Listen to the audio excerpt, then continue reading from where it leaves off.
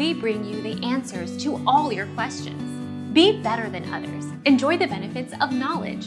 Accept the answers from us.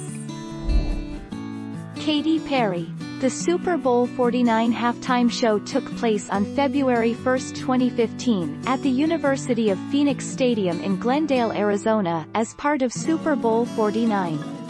It featured American singer Katy Perry, with singer Lenny Kravitz and rapper Missy Elliott as special guests.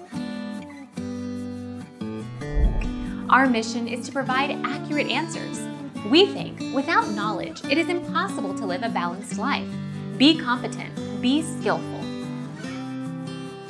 Thank you for watching. Don't forget to subscribe and hit the bell notification.